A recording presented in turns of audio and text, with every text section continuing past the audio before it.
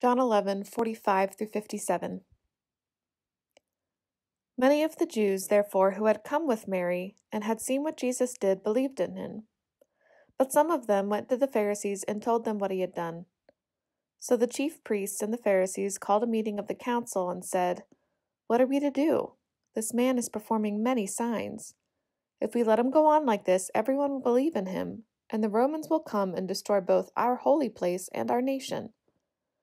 But one of them, Caiaphas, who was high priest that year, said to them, "You know nothing at all. You do not understand that it is better for you to have one man die for the people than to have the whole nation destroyed."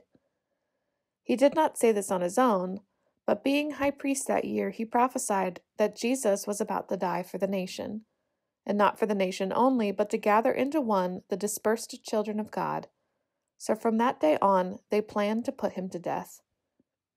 Jesus therefore no longer walked about openly among the Jews, but went from there to a town called Ephraim, in the region near the wilderness, and he remained there with his disciples.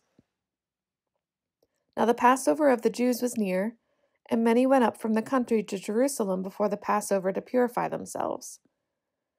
They were looking for Jesus and were asking one another as they stood in the temple, "What do you think? Surely he will not come to the festival, will he?"